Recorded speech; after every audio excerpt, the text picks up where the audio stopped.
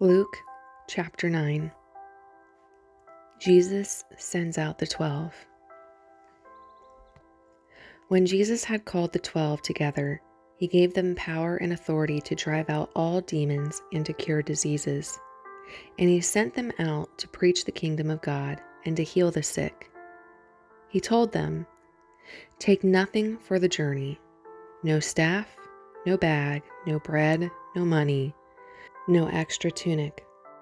Whatever house you enter, stay there until you leave that town. If people do not welcome you, shake the dust off your feet when you leave their town, as a testimony against them." So they set out and went from village to village, preaching the gospel and healing people everywhere.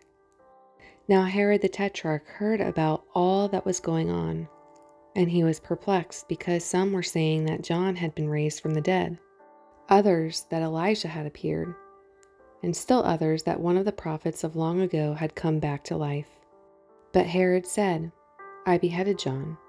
Who then is this I hear such things about?" And he tried to see him. Jesus feeds the 5,000. When the apostles returned, they reported to Jesus what they had done. Then he took them with him, and they withdrew by themselves to a town called Bethsaida. But the crowds learned about it and followed him. He welcomed them and spoke to them about the kingdom of God and healed those who needed healing. Late in the afternoon, the 12 came to him and said, "Send the crowd away so they can go to the surrounding villages and countryside and find food and lodging, because we are in a remote place." He replied, "You give them something to eat." They answered, "We have only 5 loaves of bread and 2 fish, unless we go and buy food for all this crowd." About 5,000 men were there, but he said to his disciples, "Have them sit down in groups of about 50 each." The disciples did so, and everybody sat down.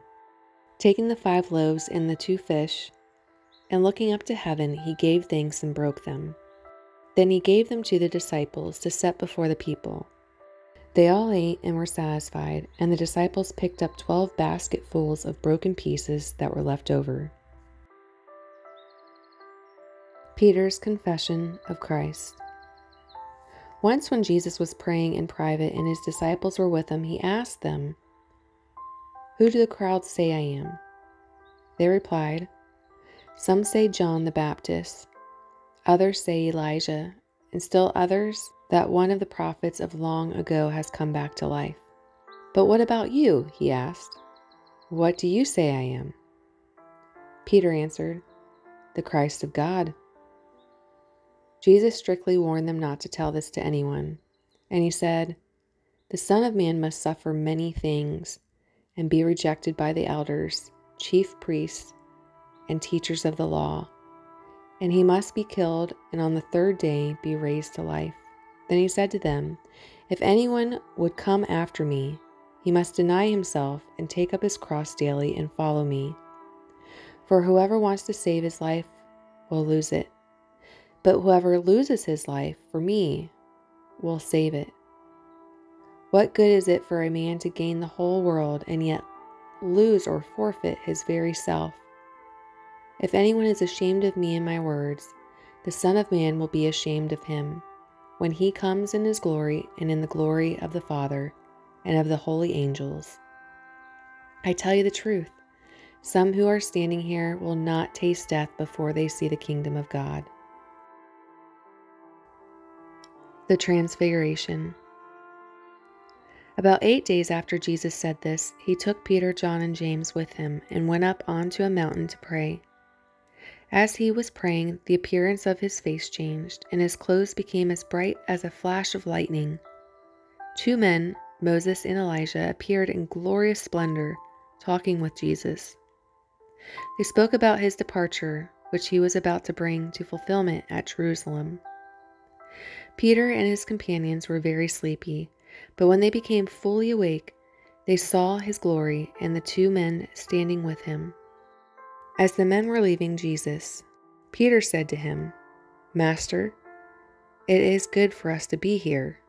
Let us put up 3 shelters, one for you, one for Moses and one for Elijah."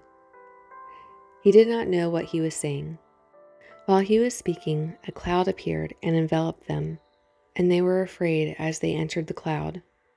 A voice came from the cloud saying, "This is my son whom I have chosen. Listen to him." When the voice had spoken, they found that Jesus was alone. The disciples kept this to themselves and told no one at that time what they had seen. The healing of a boy with an evil spirit. The next day, when they came down from the mountain, a large crowd met him. A man in the crowd called out, "Teacher, I beg you to look at my son, for he is my only child. A spirit seizes him, and he suddenly screams. It throws him into convulsions so that he foams at the mouth. It scarcely ever leaves him and is destroying him. I begged your disciples to drive it out, but they could not." "O unbelieving and perverse generation," Jesus replied, "how long shall I stay with you and put up with you? Bring your son here." Even while the boy was coming, the demon threw him to the ground in a convulsion. But Jesus rebuked the evil spirit, healed the boy, and gave him back to his father, and they were all amazed at the greatness of God. While everyone was marveling at all that Jesus did, he said to his disciples, "Listen carefully to what I'm about to tell you. The Son of Man is going to be betrayed into the hands of men." But they did not understand what this meant. It was hidden from them, so that they did not grasp it, and they were afraid to ask him about it. Who will be the greatest?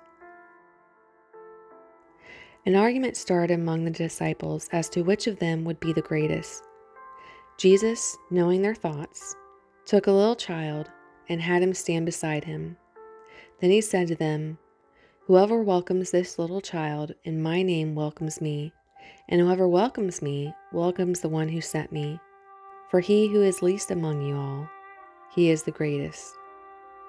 "Master," said John, "we saw a man driving out demons in your name, and we tried to stop him because he is not one of us." "Do not stop him," Jesus said, "for whoever is not against you is for you." Samaritan opposition. As the time approached for him to be taken up to heaven, Jesus resolutely set out for Jerusalem, and he sent messengers on ahead who went into a Samaritan village to get things ready for him. But the people there did not welcome him because he was heading for Jerusalem. When the disciples James and John saw this, they asked, "Lord, do you want us to call fire down from heaven to destroy them?" But Jesus turned and rebuked them, and they went to another village. The cost of following Jesus.